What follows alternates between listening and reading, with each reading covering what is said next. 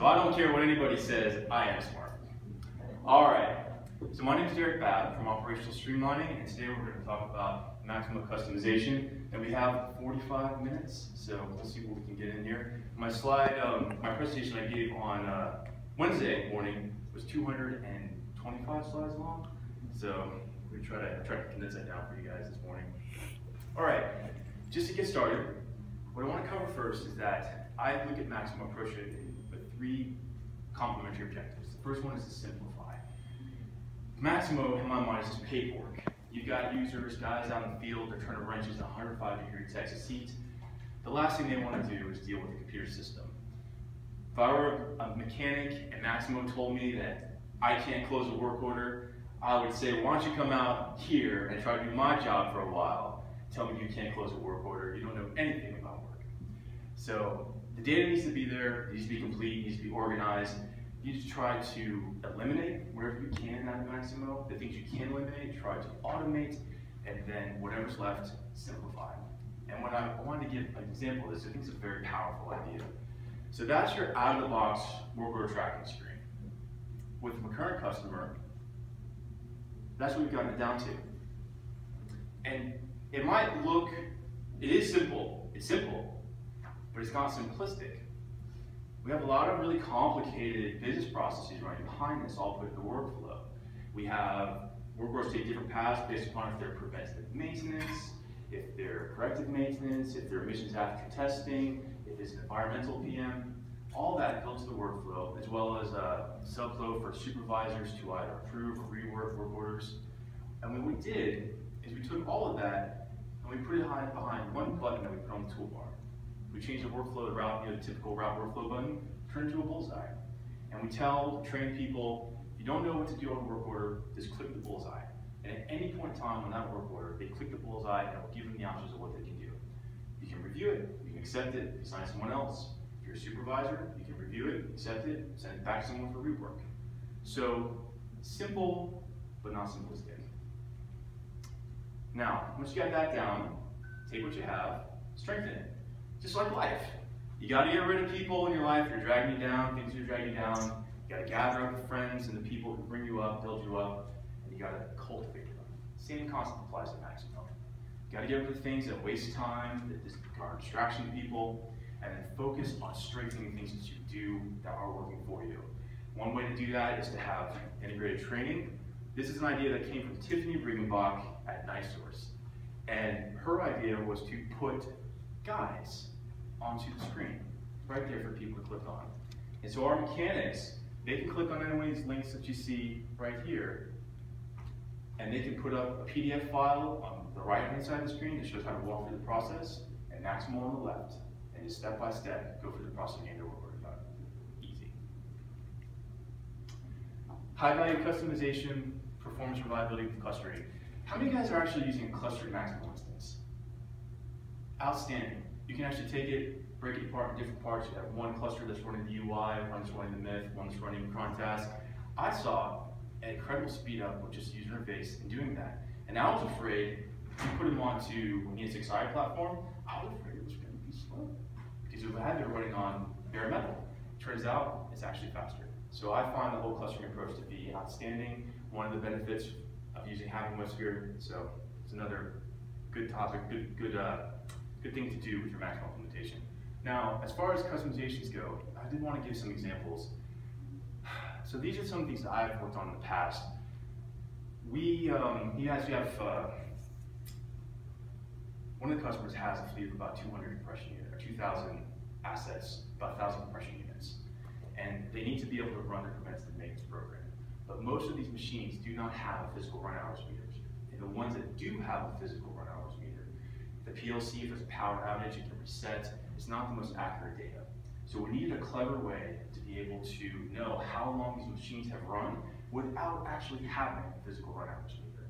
And the solution was to be able to take the downtime, to be able to take the asset status changes, and from those compute how much a machine ran in a given day.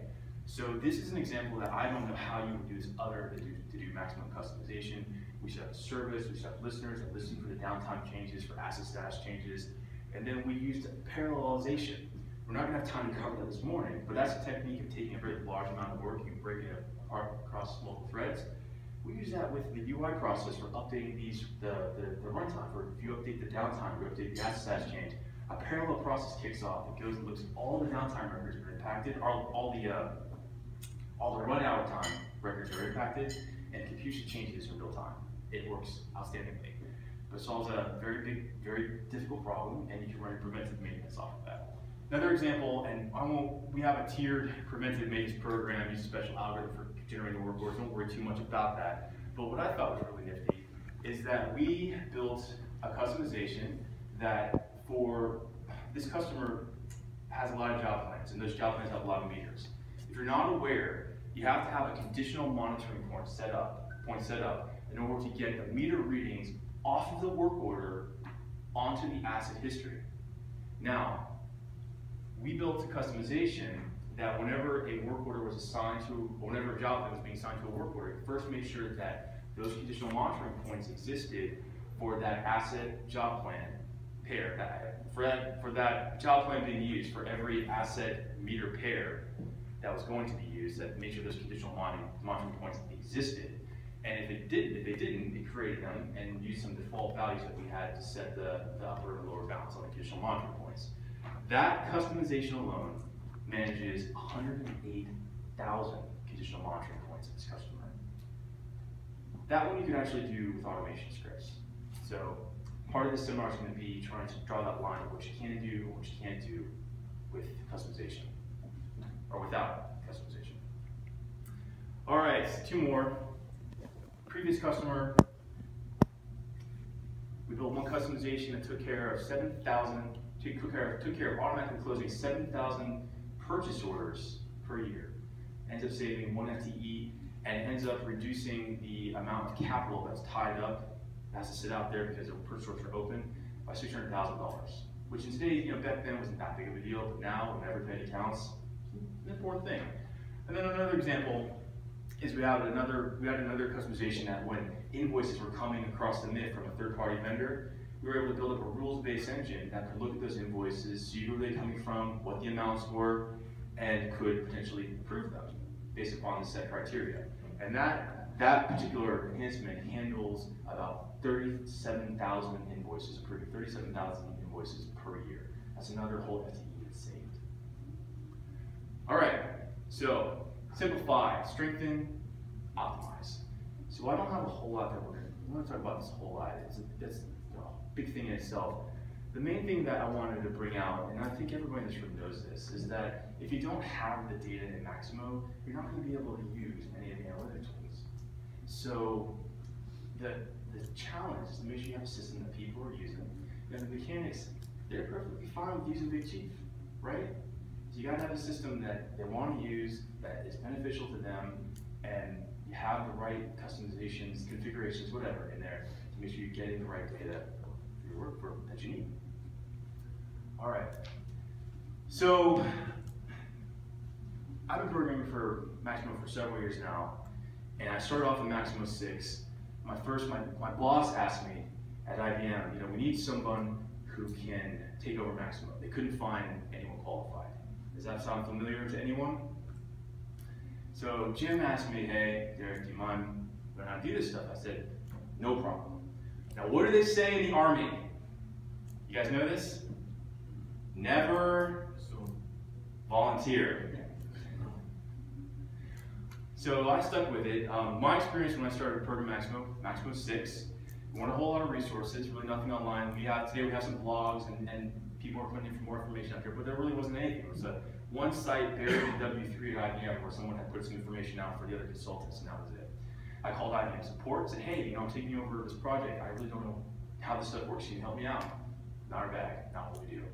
And they said, well, how can I get some help? And they said, we got to call the guy at GPS who does this. So I called the guy, and the guy says, well, yeah, sure, happy to sit down with you to put you with some people for an hour or two, but after that, we charge $300 plus an hour.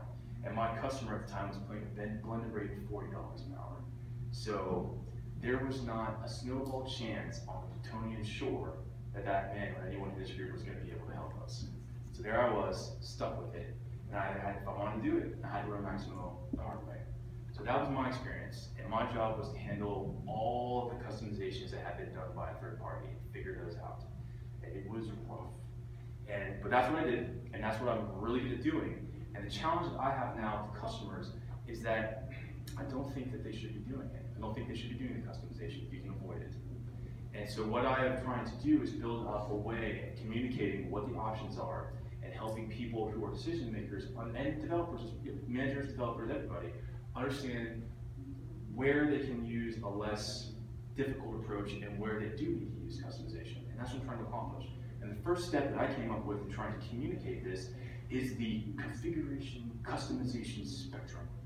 And so you want to start on the left-hand side of this, and you want to stay on the left, and not to repeat Russell's statement that he made yesterday about not trying to make a political statement. There's none there. So you guys want to get the joke and stay on the left? Okay, that's got to come.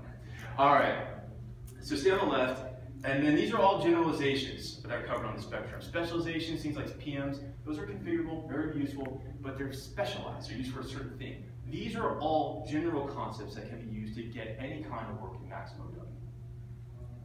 So the first stop is going to be your organizational settings. Get my watch out, make sure I'm doing it. All right. Your first stop is going to be organizational settings. Now, if you haven't taken the time to sit down, this is just the demo data. If you haven't taken the time to sit down and go through the different options, do so.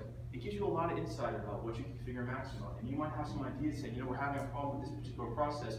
If I make this one little tweak inside of Maximo, it might solve the problem. Also, if you're a developer and you're trying to figure out why Maximo is having this crazy behavior and you can't get it to work the way you want to, this should be one of your places to look. I have found a solution here at least half a dozen times. All right, next one, domains.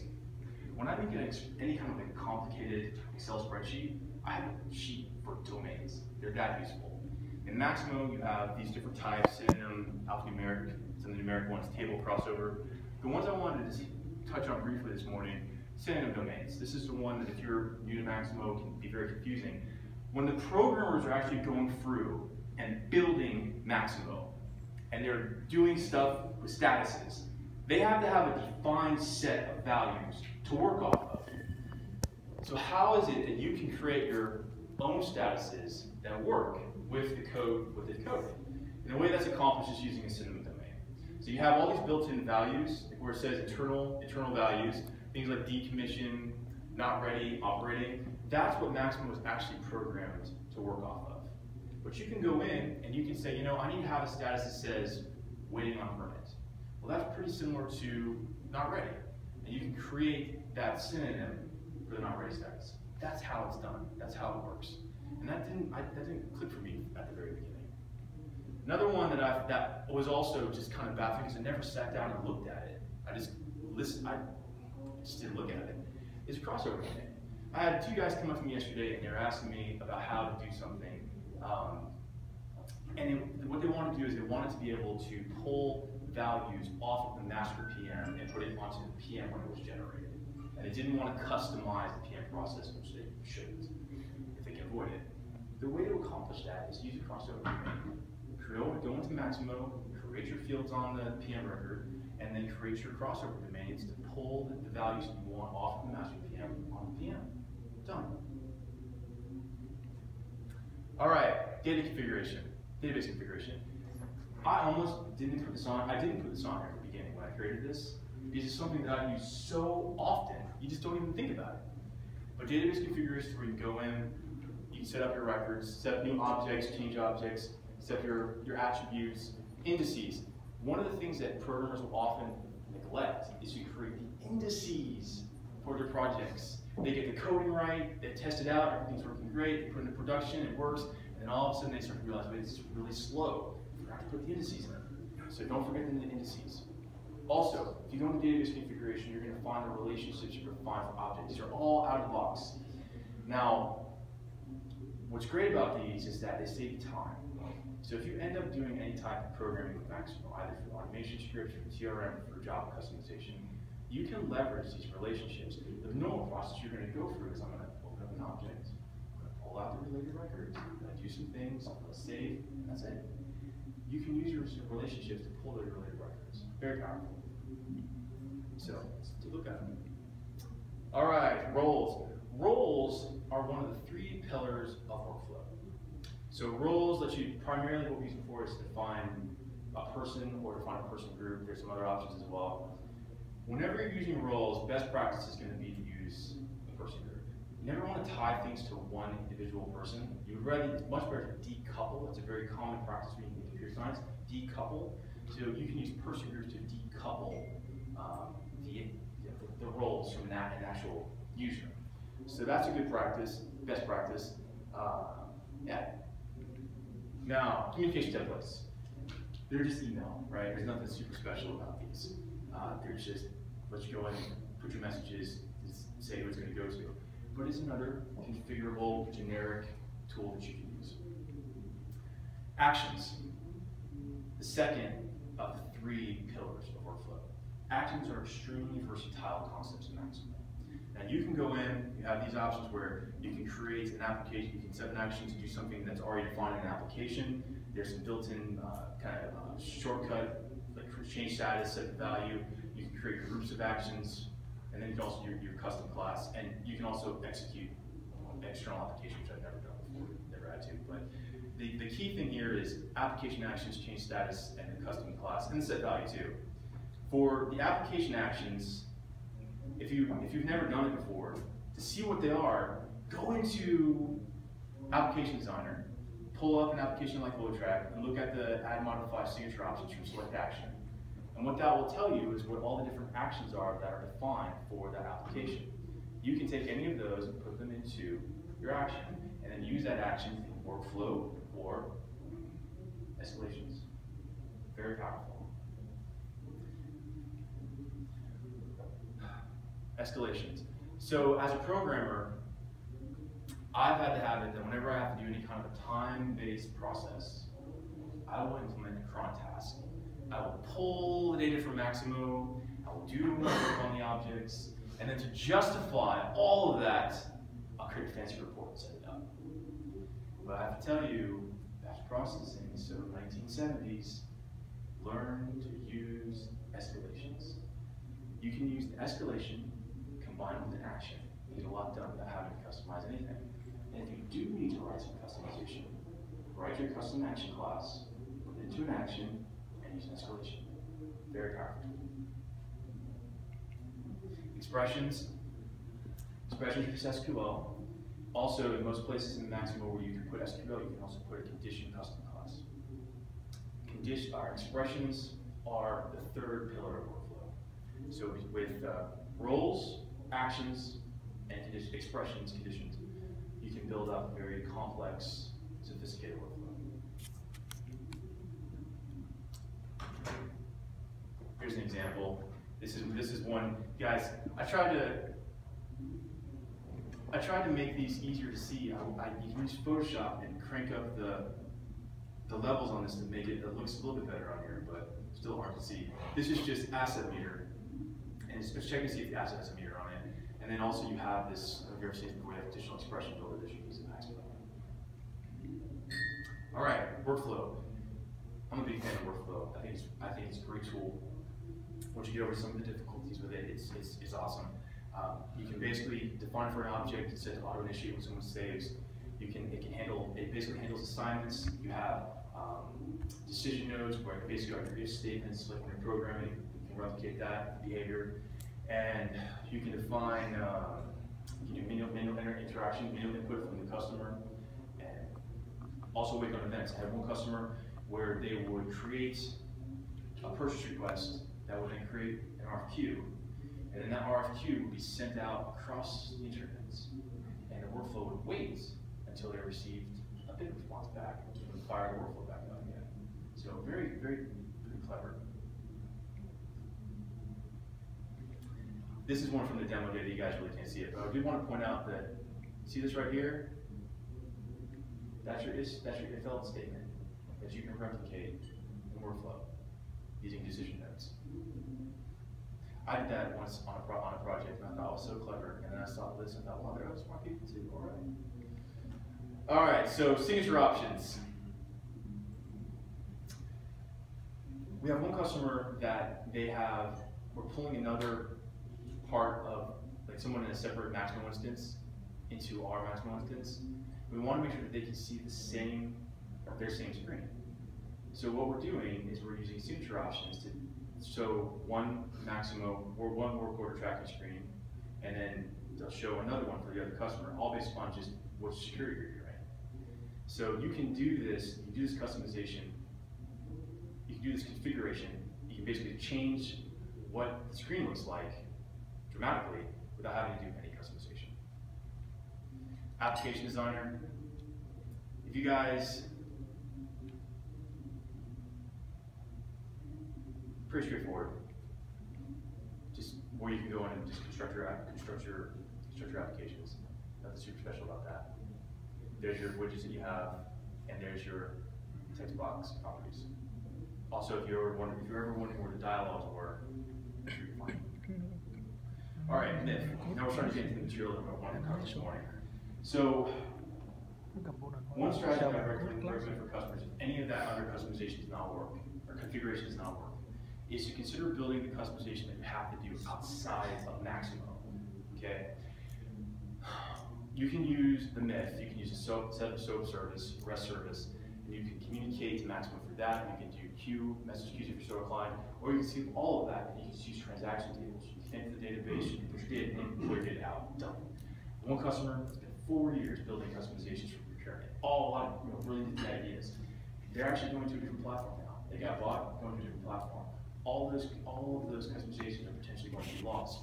If they have been implemented outside of Maximo or based upon a generic workflow, a generic asset, a generic purchase order, there's a very good likelihood that they can still utilize these customizations.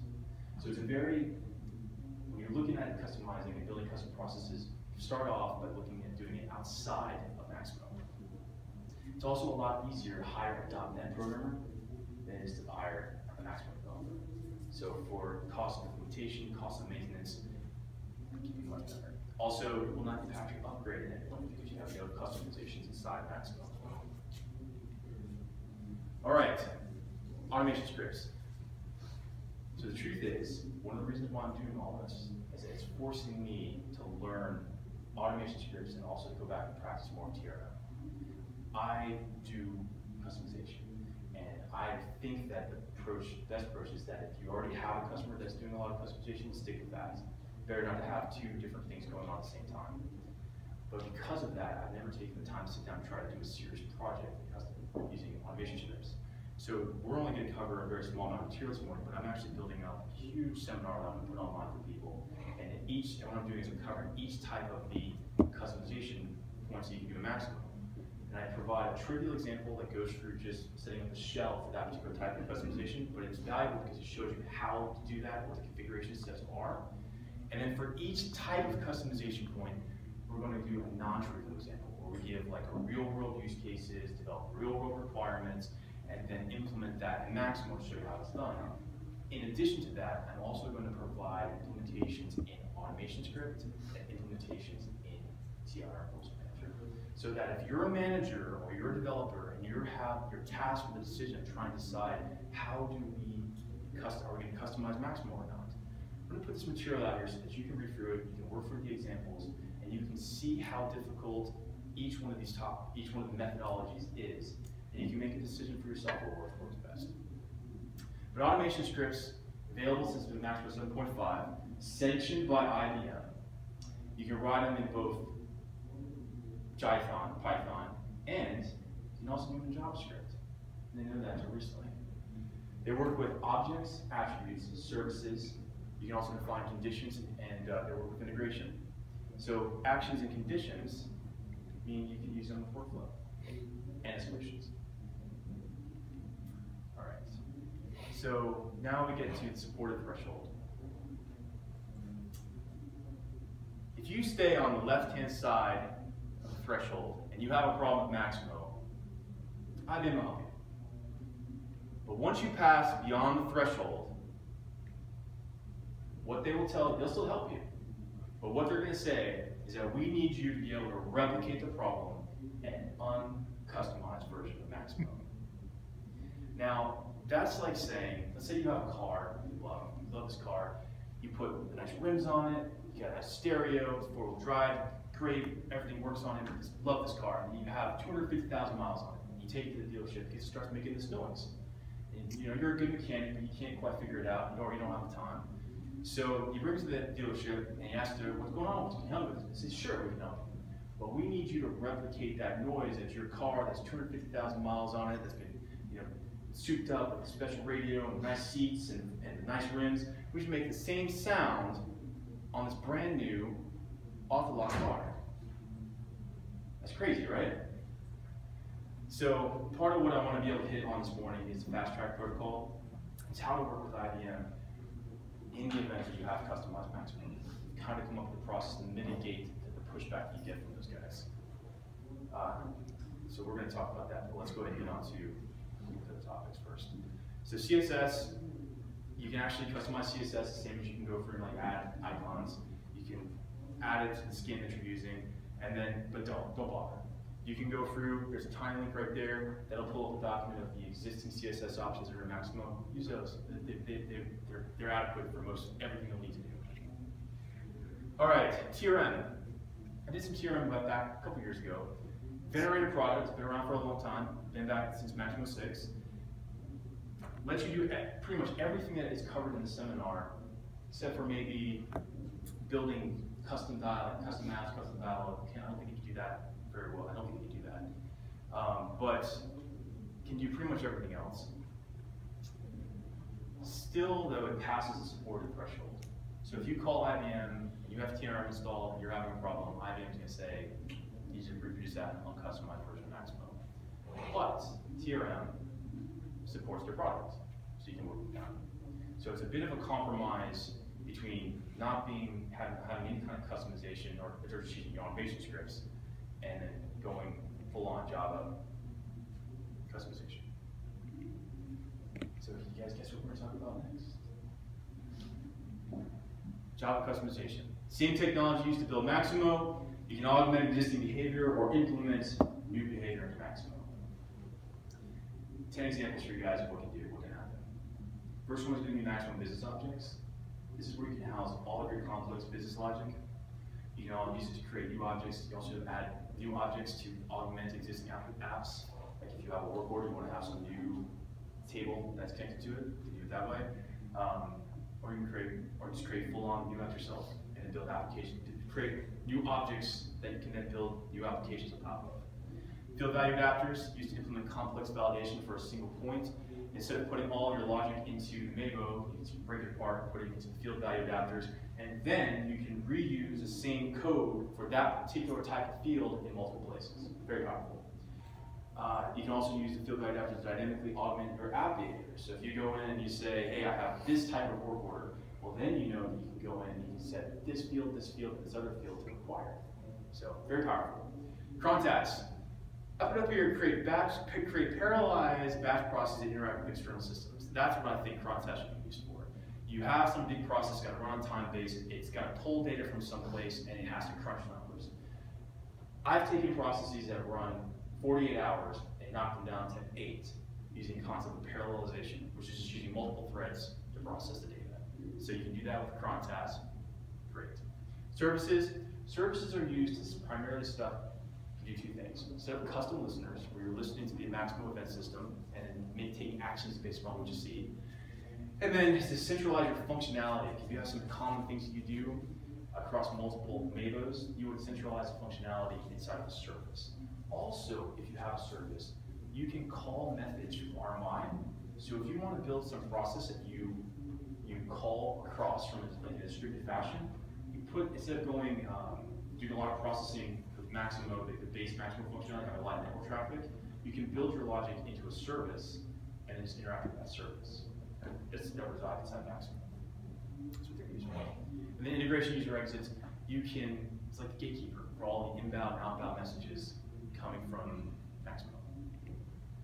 Actions, conditions, and roles. So these are the 3 pillars of workflow. So custom behavior can be leveraged within workflow and with escalations, extremely versatile actions. Conditions, complex logic, not replicable in SQL, potential integration with external systems. So let's say that you have a workflow that has the necessity of at one particular point, reaching out to an external system and saying, hey, this is what I have, what do I do? Do I go left or do I go right? That's what you can use a custom condition to accomplish. Roles, again, just precise selection of persons and person groups. One of the patterns that I often do is that I will create a set of person groups for each location or each asset. And then, based upon the type of information, like the type of work order, I'll use a custom role to go in and select the right person group to assign the work order and workflow. UI beans. They augment the behavior of existing apps. Of course, you can use them to create your own apps. This is one of the areas where the other solutions are not suited, so you'll need to do customization. And then RMI-based tools. I had a customer that was behind, not having the best implementation. And what I did is we sat down and talked about all the things that were wrong, things that need to be cleaned up. And you should not be going through the back end and changing Maximo through the database. That's a huge no-no, very easy to break things. The middle ground is to implement an RMI-based tool that goes in through the business object layer, and makes the changes that you want to accomplish. So you can use an RMI-based tool to clean up your Maximo, do any kind of algorithmic changes that you need to do. And I have just a whole list of different fixes that we had to do that are implemented in RMI. Just a very powerful mechanism. It's hard to get set up, like it's a bit tricky, but once you get it set up and working, it's a great technology, great tool to have in your toolkit. JavaScript pages, these are, you can build full-on applications in Maximo. The Work Center is releasing with 7.605, you just do it this way. And then finally, patching. So back in the old days of Maximo 6,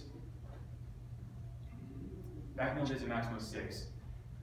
we had the rewrite from C++ to Java, you often had to take matters in your hands when you had a bug. There were many of them. Now, it's very easy to decompile Maximo, to make changes, recompile and redeploy. Just because you can do something doesn't mean you should. So don't do it. If you do end up patching, what you're going to find, and this is what I went through with a customer that had seriously patched Maximo, every time you do an update, you have to look at the old class, the new class that's being updated, that the new class IBM is giving you. And then you have to decompile it, so you're going to break your support agreement with IBM by doing that. You have to look at what's changed between the two releases, then look and see what they fixed, and figure out, do I need to bring this over, do I need to keep this, do I need to get rid of it? It's a very time-consuming process. And then once you get it done, there's really not an adequate way to test all of Maximo, obviously. So you just hope you haven't broken anything. So if Maximo's broken, let IBM fix it. If you have a customized environment, follow the fast track protocol that we're about to cover. And if it's time sensitive, escalate the DMR. If you do not patch Maximo, if you do, you will break your support agreement. You may have 5 years left in your support agreement. You're paying $200,000 a year. If IBM finds out that you decompiled and patched Maximo, they will forfeit your support, and you will still have to pay your contract for the next 5 years. It would be out $800,000. So just don't do it. Even again, thou shalt not patch. All right. This is the core of what I'm trying to communicate. We don't have time to go over this very much. The main idea, though, is that you want to do test-driven development. So you want to build tests for the customizations you're doing and build up your test suites so that you can do automated regression testing. You want to construct your extensions XML. I have a toolkit that I'm going to publish online where I've constructed a tool that will scan Maximo, scan your source code, and build this thing for you because it can be extremely tedious. Most people don't do this. But what happens is that when you update Maximo, update it will wipe out your customizations if you don't have the settings in the configuration to tell Maximo what's going on. DBC files are what's used to make structural changes to Maximo. What's great about that, so why do we do all this stuff? Let me jump ahead just a moment. So test-driven development, you want to do that so you can do your automated regression testing. Customization, if you have your extension XML, this concept right here, That way, customization will be processed by update database. There's actually a concept called byte injection that Maximo is actually going through and pulling classes and making byte code changes to classes. Your customization will be properly handled if you've got that extension XML in place, and your customization set, configuration settings will not be wiped out. You're going to use DBC files. Also, you're going to implement simple to moderate or algorithmic configuration changes using an RMI script. The reason to do that is to streamline deployment. Also, by having DBC files, it forces you to keep a record of structural changes. And you can just commit that stuff to your source code management. And then finally, by doing all this stuff, it enables you to follow the fast track protocol. So, finishing up, you guys know how to open a PMR. First off, I'm going to recommend you follow this template. When you create a PMR, start off with background. Don't talk about the problem, talk about what you're doing, give them context. We're trying to build this, we're trying to go through this process, this is what we've done. Then, in very precise detail, explain the problem. We do this, A, we do B, we do C, and the thing breaks. Precise steps. Environment, you're going to need to include a copy of what Maximo you're running is going to help about, and also include your log files. Don't waste one iteration of sending something in, waiting for someone to look at it, because all they're going to do is send you an email back the next day and say, hey, send us your log files. So save that day, make sure you send the system out, system error. Now, if you need to escalate the PMR, here are the steps. Call that number. You need to talk to someone, say, I need to talk to the next available technician. And if things are not getting done, ask to be the duty manager. Be nice. The people who are just struggling, trying to do their job.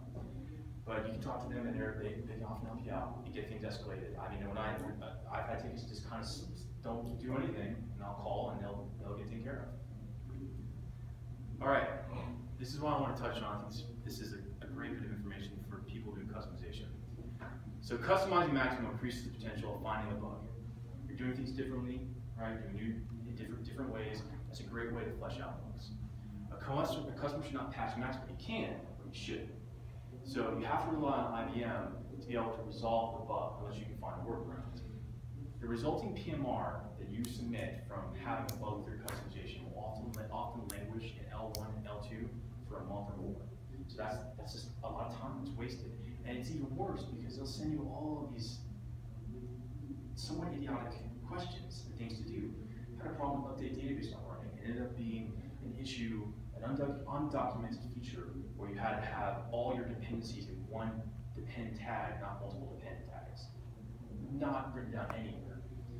And it was breaking the update database process, and update database wasn't giving a very esoteric message that didn't give you anything to go on. So, created the PMR, and for a month, I got questions like, well, did you try single quotes instead of double quotes in your XML file? Seriously? So, it wastes, I'm fine with them wasting their time, but not my time or the customers. So, and then receiving a hotfix. I've had one project where we had found that there was one very obvious error in the asset status class, and we submitted it at PMR to Maximo. It took them months to be able to get the one hotfix back to us. We had to just have to work around it. All right, that's it for so the protocol is use the suggested best practices. Any customization that can be straightforwardly, the reason why you're going to do that is that any customization can then be straightforwardly installed into a new Maximo. And you're going to do two things. You're going to provide Maximo with two packages. A package that installs the customizations working, and then you're going to provide a second package that installs the customizations with just the minimal change to break them. You provide step-by-step instructions to get installed and how to replicate the problem, and then provide an analysis of why you think supporting analysis of why you think the problem is actually inside of Maximo, not in your code. That's how you can get them started. Maximo's a black box. You can say, here's my customizations, it works. I make this very smart and minor change, probably not on my end. Let's look at what's going on with you guys. Maybe there is a bug. That's how you get them going. And then what I will do, is when I'm supposed to PMR, call the duty manager, tell me to follow this process, set expectations. 3 days, I expect you guys to be able to replicate this problem, given what I provide you. 5 days, if after I've answered all the questions that L1 and L2 have given me, I've done all the actions that they've wanted me to take, If we haven't figured it out, I need it to be assigned to L3. And within 10 days, I need to talk to an L3 person who knows what's going on. You know, the people who work in program Maximo. Not resolved, right? Not resolved. Just talk to somebody else who knows this particular system, this concept, and hopefully from that conversation you can glean enough information to be able to resolve the problem. And then if you have to, you know, if you have to go hot fix, expect that. Try to ask them to get that done within 30 days or whatever you think is appropriate. So wrap up. I'm going to try to. I'm going to try to get this information put online on that place, but there's nothing there yet. It's just there's nothing there. What I would recommend is if you have Twitter, I created that Twitter account, Maximo Developer. As I continue to build up my seminar and all this information, I'm going to post it there. So go ahead and follow that address on Twitter, and then I will do my very best to try to take the knowledge I've gained up over these many years and give it to our people so that they don't have to go through the same kind of difficult learning process that I did. All right, thank you for your time.